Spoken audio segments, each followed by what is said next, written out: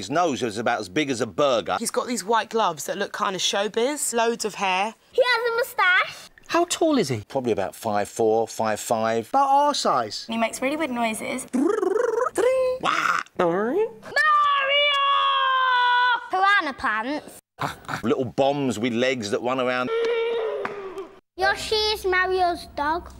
He's a dinosaur. Yoshi's not only a friend, but he's a friend you can ride on. Kind of dog, giraffe, dragon snake. He's like a... Well, he's a Yoshi. And there's talking mushrooms. Favourite one? Super Mario World on the SNES. Paper Mario. Paper Mario's a great game. New Super Mario Bros. Mario Sunshine. Obviously, the Galaxy games are incredible as well. I played Mario 64 for the first time. I fell in love with Mario there and then. It's like choosing between your two favourite pets, isn't it? I've played Mario on every console. Come round to my house, I have a SNES. How spoilt were you? I played Miyamoto-san at Super Mario Brothers. She was rubbish, I was brilliant. And I beat him! The more she moves her arms or her legs, the further Mario will jump. Boys aren't better at playing games. Doesn't quite work like that. And I'm the best. No, you're not.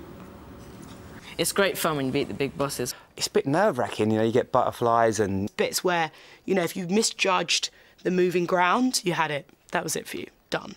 You reach for some crisps. You're out here, you're dead. You're gone. When I'm trying to beat the big boss, my heart is pumping out my chest.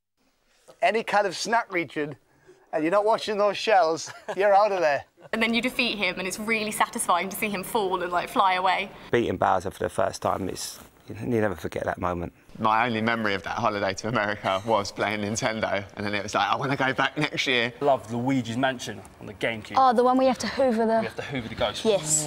And it had kind of spooky music, and skeletons, sort of skeleton ghosts would float down from the ceiling. Mario Kart. I'm best America. No, you're not. My favourite weapon has to be the spiky shell, which just gets everyone. Once we're playing, there's just, like, shouting and crazy screams. And then you skid off, and then someone comes and hits you from behind. It's brilliant. Frustrating, but absolutely brilliant. The bananas, because I love to throw them and see everyone else skid off the track. Any weapon I can get my hands on tends to work. A gigantic bullet with a big angry face on it scared the life out of me. Click it, take him out, go past, win the race. That's pretty much a story of Mario Kart with us. He's like an old friend that you go back to. There's only one Mario. Just a really lovely, imaginative world to enter.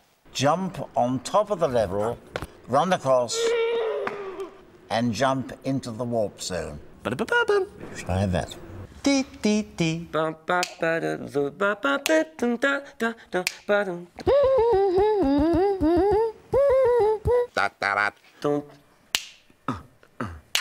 Something like that.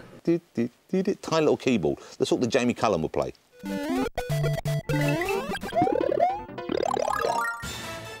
Super Mario Brothers, part of the family since 1985.